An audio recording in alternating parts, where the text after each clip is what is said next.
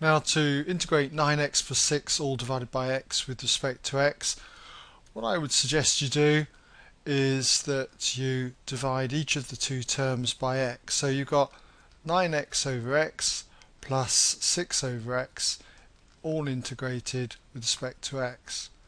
And what this means is that you've got to integrate 9, because the x's cancel here, plus 6 over x. Put that in a couple of brackets. So the integral of 9 with respect to x is simply 9x, and to integrate 6 over x, well, this is 6 times the natural log of x. Don't forget the constant of integration plus c. Now, normally you would put the x in mod signs, but you don't need to do that because we're told that x is greater than 0. Okay, so that brings us to the end of the first part then of this question.